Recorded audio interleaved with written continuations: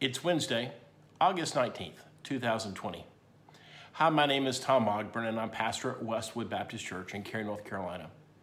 I'm glad you've joined me at my table this evening.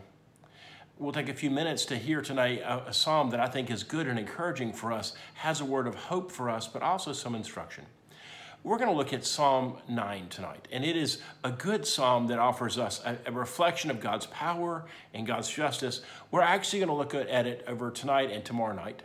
We're going to look at the first couple of passages, and then we're going to dive into the middle of the psalm, and then tomorrow we'll finish it out. But I liked it because I thought it spoke uniquely to who we are and where we are in this moment. It's a word of encouragement for us. So here is Psalm 9, and we're going to start with the first couple of verses from the New Revised Standard Version. I will give thanks to the Lord with my whole heart. I will tell of your wonderful deeds. I will be glad and exalt your name. I will sing praises to your name, O Most High. The psalmist begins with those great words of praise and celebration. We know that this is one of those liturgies used in the midst of worship, and it says that there's a movement of leader and of the congregation back and forth, but it begins with words of praise. This is a good and encouraging word that I want to offer in this moment as you come to Scripture. I think it is important that as we come to God, as we come to Scripture, as we come to prayer, we begin by taking stock of God's story in our lives. It is so easy to become consumed by the negative voices that we hear, by the difficult situations we encounter, by the way we're feeling in a given moment. But I love the way this psalm begins because it's going to deal with some tough topics, but it begins by acknowledging there's a call for praise, to thank God for who God is and for the way God has been at work in their life and the work of the people in the world through history. I give thanks to the Lord with my whole heart, a great image. God, I bring you all of me, and I'll tell of your wonderful deeds. I will be glad and exalt your name. I will sing praise to your name, O Most High. It begins with praise. God, we see who you are. Because in seeing who God is, in praising who God is, it gives us an invitation to understand God's power at work in the world and God's work historically in our lives and the lives of those around us. It lets us come to God with confidence. In our praise, we come with confidence, ready for God to move. Verses 3, 4, 5, and 6 begin to speak of enemies and the struggle. But what I want to do tonight is I want to look at beginning of verse 7, and we'll go from there. And here's what it says. But the Lord sits enthroned forever. He has established his throne for judgment. He judges the world with righteousness. He judges people with equity. The Lord is a stronghold for the oppressed, a stronghold in times of trouble. And those who know your name put their trust in you, for you, O Lord, have not forsaken those who seek you. Sing praise to the Lord who dwells in Zion. Declare his deeds among the people. For he avenges blood and is mindful of them. He does not forget the cry of the afflicted. We'll pick up in verse 13 tomorrow, but as we look at verses 7 through 12, the word I want you to hear tonight is this. It begins with the understanding that it is God who sits enthroned for all of eternity, forever and ever and ever. Before there was there was the presence of God. And after there ain't no more ain't, there is still the presence of God. He gives us confidence, for it is the God of all of eternity, and it tells us who established his throne and offers judgment with equity for everyone, that there's not a tier of those where we're determined that some are more worthy than others. Instead, he comes with equity as he views our actions. He views us with equity. He brings justice to the story. And sometimes that justice is wonderful for us when we're on the side where we cry for justice. And we'll discover sometimes it's work for us when others need justice from our actions. It says, the Lord is a stronghold for the oppressed, a stronghold in times of trouble. It uses a strong image of God as a stronghold. If you can imagine that great place in a fort where is everything you could find security.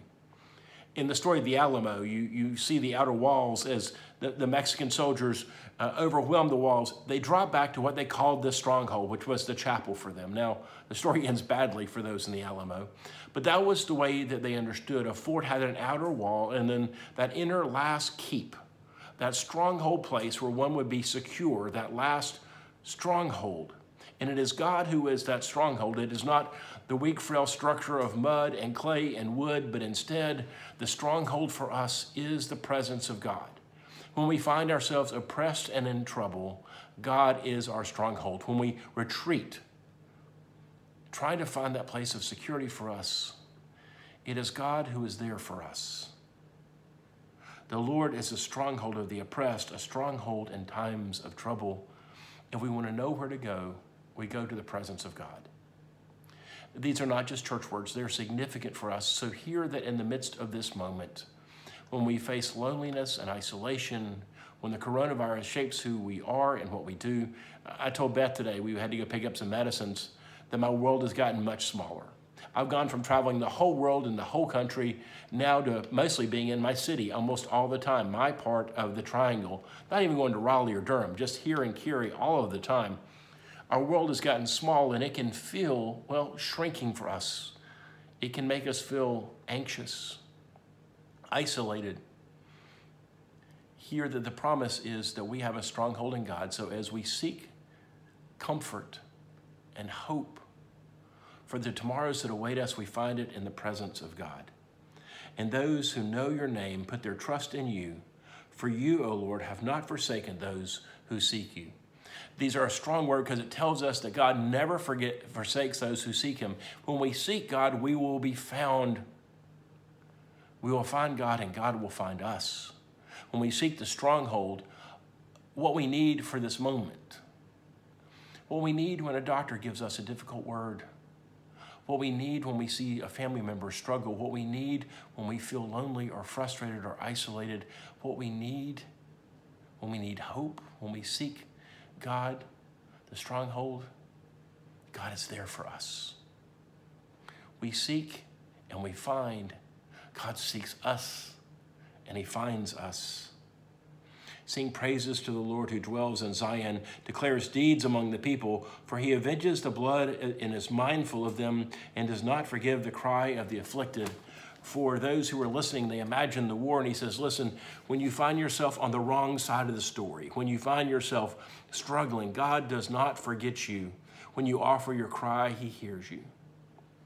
So tonight, I want you to know that there's a stronghold for you in the presence of God.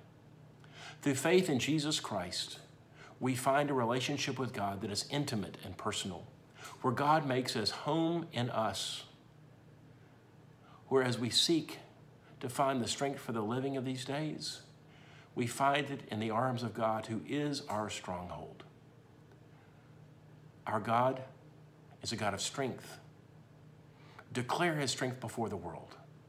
Our God is a God of might and of power, of hope and redemption, of grace and forgiveness, a God who loved us so much that he came for us in the face of Jesus, that we might know him, call him Savior, call him Lord.